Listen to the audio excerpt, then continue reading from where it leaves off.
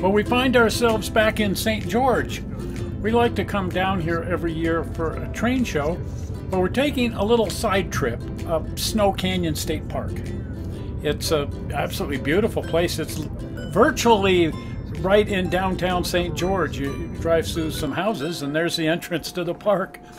But what brought us down here is the Color Countries Model Railroad Club Open House, which they do every November.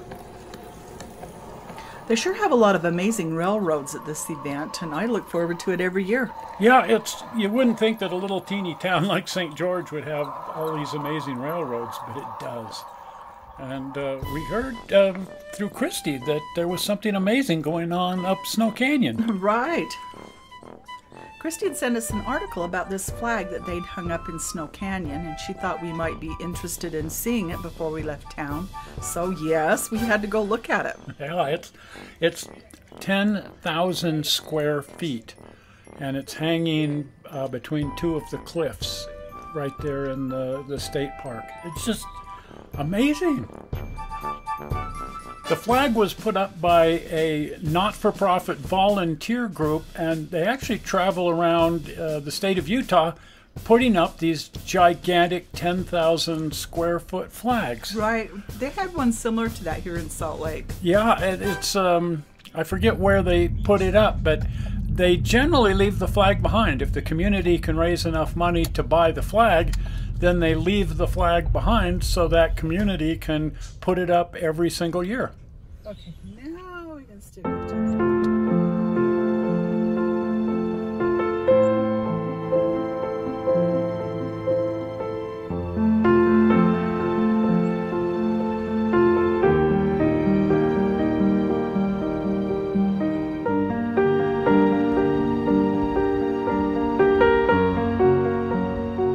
This flag lives here in this canyon, provided that the state park system has a good experience with us and gets good feedback from everybody. Then they'll give us a permit every year, and we'll put it up every Veterans Day from here forward.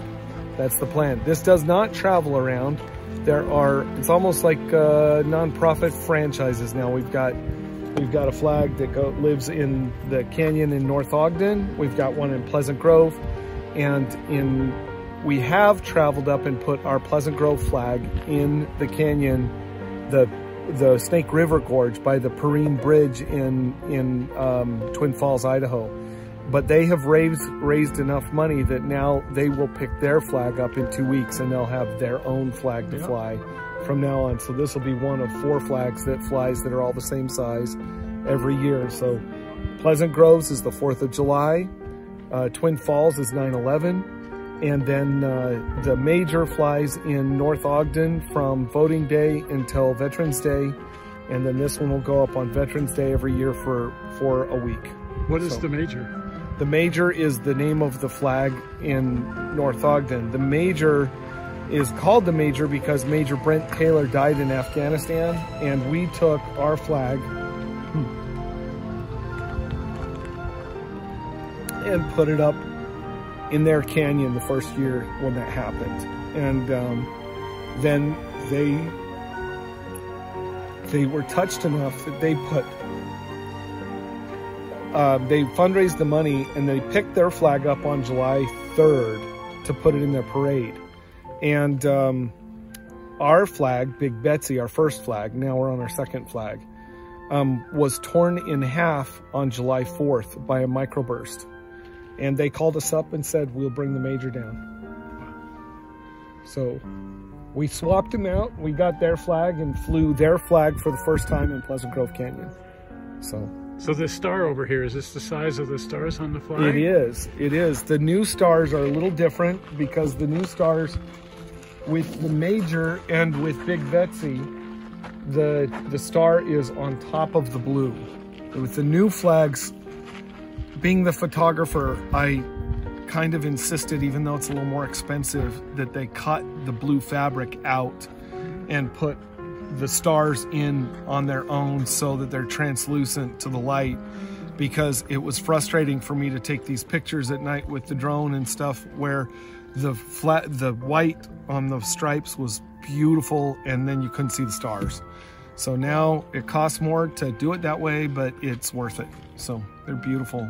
So the flag is up all night, every night, obviously for a whole week. And we take this 7 million candle power gigantic xenon arc lamp. It's the same kind of lamp that goes on the top of the Luxor Hotel, and it shines up there and runs on a generator, and we have somebody watching it all night, every night. I think it's wonderful how these groups that do these flags get together and honor veterans on a day like Veterans Day with these flags. It's just wonderful.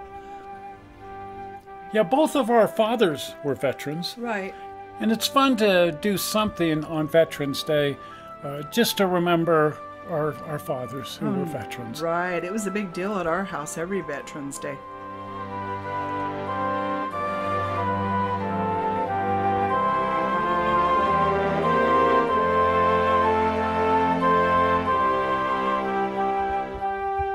It's just spectacular seeing a gigantic flag like this. Well, it looks like it's just free floating in the air. You can't see the wire that much. And it's suspended out in the middle of the canyon. Right. It just looks like it's floating there.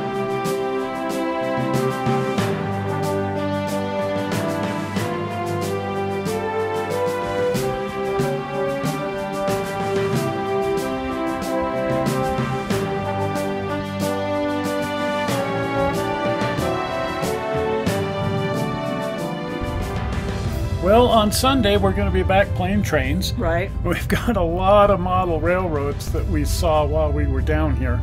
And we're going to start off with one of our favorite ones. Oh, yes. And so that will be Sunday.